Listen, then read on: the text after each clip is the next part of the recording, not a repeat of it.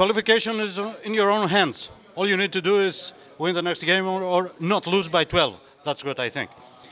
How did you manage? The margin you need? What is out of your thought now? I mean, from the first day, you know, we're trying to play every game as hard as we can because we didn't know how it's gonna finish.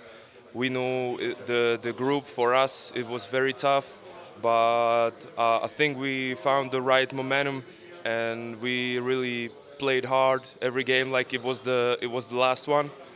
And today I think we came ready. We were ready to fight all game. We knew it was gonna be difficult, but we tried to stay focused. You know. Most people thought that you guys were outsiders. Is it good? Is it useful to feel like an outsider when you start a tournament?